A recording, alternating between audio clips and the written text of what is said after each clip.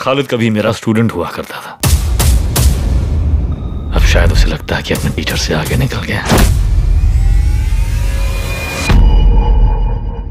Hello everyone guys, कैसे हो आप सब। दोस्तों आज हम बात करेंगे फिल्म वॉर के 4 दिनों के टोटल बॉक्स ऑफिस कलेक्शन के बारे में।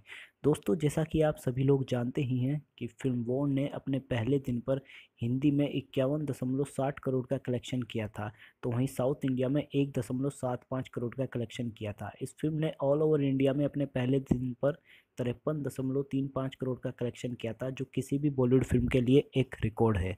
दोस्तों इस फिल्म ने हिंदी में अपने दूसरे दिन पर 23.10 करोड़ का कलेक्शन किया था।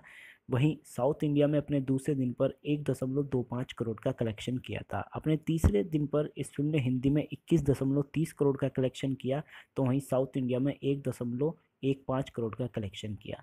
दोस्तों 3 दिनों में इस फिल्म का हिंदी का टोटल कलेक्शन है 96 करोड़ रुपीज़। वहीं साउथ इंडिया का इस फिल्म का टोटल कलेक्शन है 3 दिनों का 4.15 करोड़ रुपीज़। इस तरीके से इस फिल्म ने 3 दिनों में ऑल इंडिया में 100 करोड़ का कलेक्शन कर लिया है, और यह फिल्म ऐसा करने वाली यशराज फिल्म्स की 5वीं फिल्म बन गई है। इससे पहले यह कारनामा धूम 3, सुल्तान, टाइगर जिंदा है और ठग्स ऑफ हिंदुस्तान जैसी फिल्में कर चुकी हैं। दोस्तों अगर बात करें फिल्म के चौथे दिन के कलेक्शन की, तो चौथे दिन की जो मॉर्निंग ऑक्यूपेंसी की रिपोर्ट काफ़ी अच्छी आ रही है। दोस्तों इस फिल्म ने अपने चौथे दिन की मॉर्निंग ऑक्यूपेंसी में 55 से 60% के बीच में ओपनिंग ली है।